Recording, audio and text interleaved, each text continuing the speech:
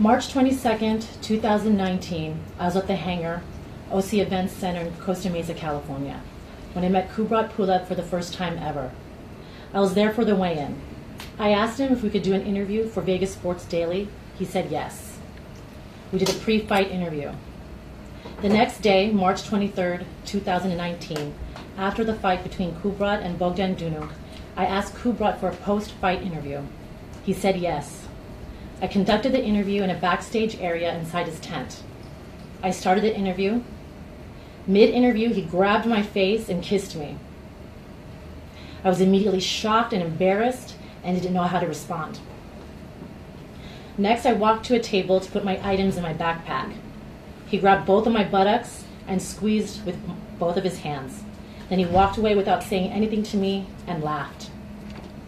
It made me feel uncomfortable and frustrated that Kubrat Pulev would treat me in such an unprofessional manner.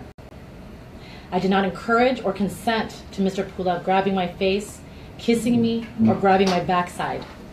I was there at the event covering the boxing match as a professional member of the press. Kissing a woman on her lips without her consent and grabbing her is not acceptable.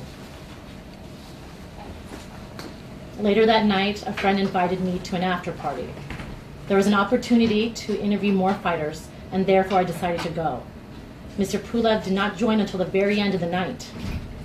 He acted like nothing happened, but later at the party, he asked me to remove the kiss from the interview. I did not remove it, and instead I posted it because I wanted people to see what he had done to me. I wanted him to be accountable. I didn't want him to get away with it. What he did to me was disgusting. I felt humiliated. No woman should be treated this way. Mr. Pulev and I were not friends, and we're not in a romantic relationship. He had no right to kiss me.